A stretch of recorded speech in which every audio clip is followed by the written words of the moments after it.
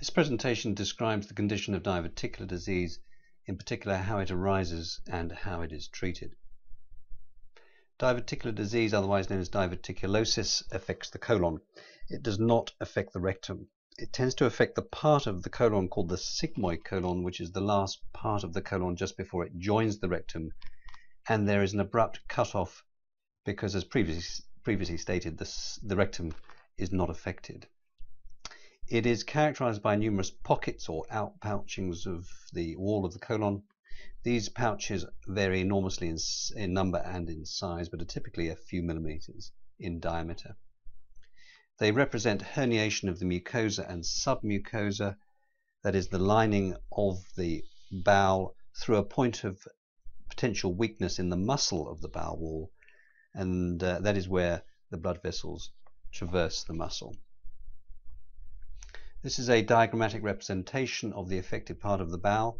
As you can see, it largely affects the sigmoid colon, which is the part of the colon that lies on the left-hand side of the abdomen, quite low down, just above the rectum.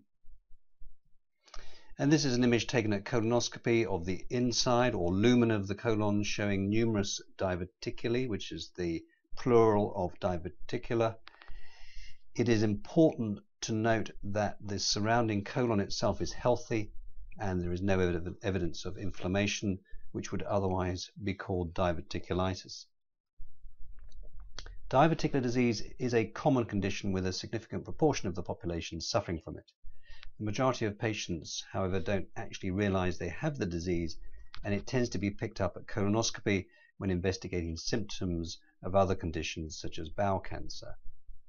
It affects roughly the same number of men and women, and the incidence tends to increase with age, as does the number of pockets.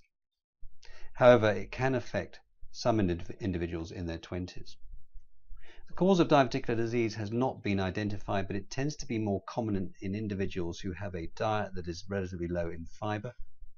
It is thought that the pockets develop due to high pressures developing within the lumen of the colon itself, causing a balloon effect, and there is often an associated thickening of the muscle, otherwise known as hypertrophy, in the affected segment of the colon.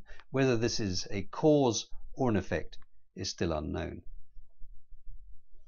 As previously mentioned, the whole colon can be affected, but there is a propensity for the sigmoid colon to be affected, and to a lesser extent the descending colon, which is just upstream of the sigmoid colon. Similarly, the cecum and ascending colon can be affected. This is the part of the colon on the right-hand side of the body. As previously discussed, it does not affect the rectum.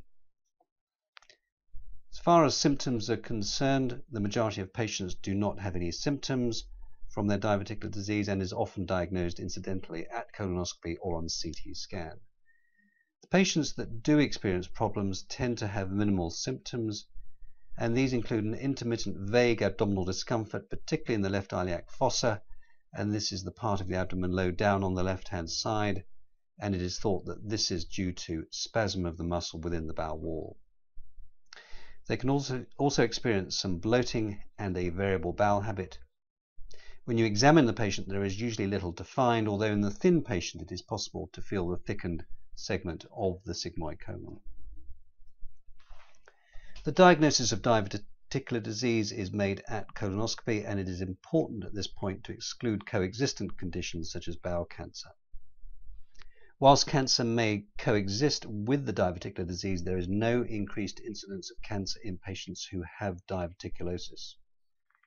When diverticular disease is diagnosed initially on CT scan, it is a wise precaution to perform a follow-up colonoscopy to exclude other conditions such as cancer. Because most patients don't have any real problems from their diverticular disease, the management largely involves reassurance and advice about maintaining an adequate intake of fiber. There is some theoretical concern about avoiding foods containing pips and seeds, such as tomatoes, but there is very little practical evidence to support this.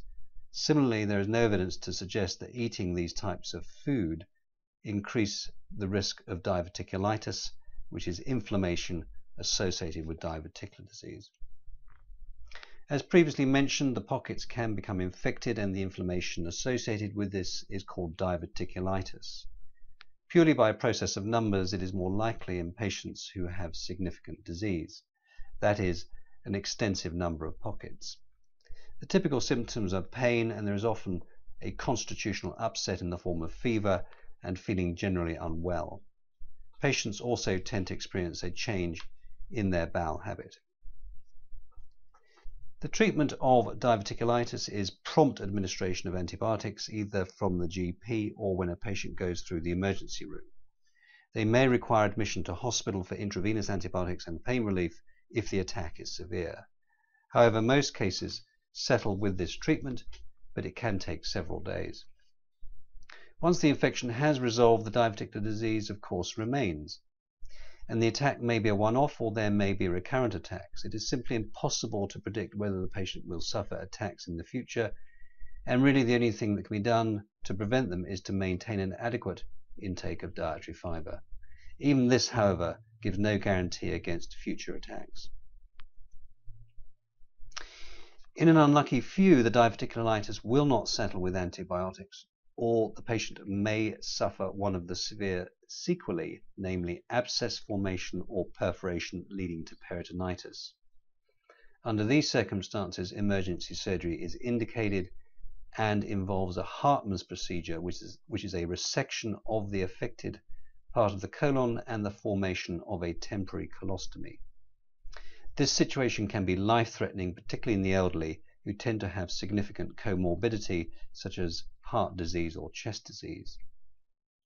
Once the patient has recovered from this episode, which can take several weeks, a reversal of the Hartmann's can be undertaken where the colostomy is taken down and the bowel joined up again. This requires a second major procedure.